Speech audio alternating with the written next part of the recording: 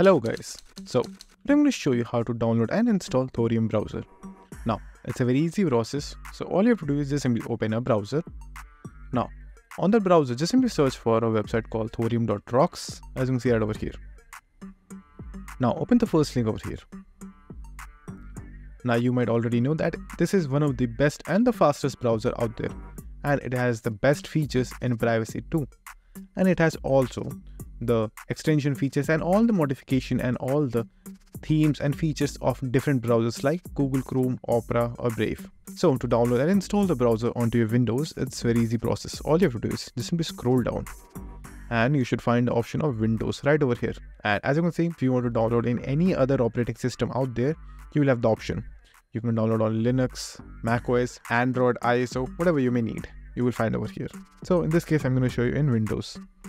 So click on this option, which is Windows. Now a GitHub page should open. Now over here, scroll down and just simply download Thorium mini installer. Click on this option, then click on start download. Now just simply wait for the downloading to complete. Now after you have downloaded, just simply click on open and install the software. Now wait for a few seconds over here, and just like that, the browser will automatically get installed and you have to do nothing. Now once the browser is installed, you can just simply export all the data from your Google Chrome or Brave browser onto this browser.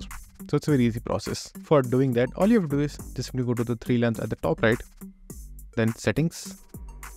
Now over here you will find the option of import bookmark and settings. Click on that, choose the browser that you want to export from, then click on import. And then every data from that particular browser will be imported right over here, as you can see right over here. So that's it, and thank you for watching, and do like, subscribe to our channel, and take care.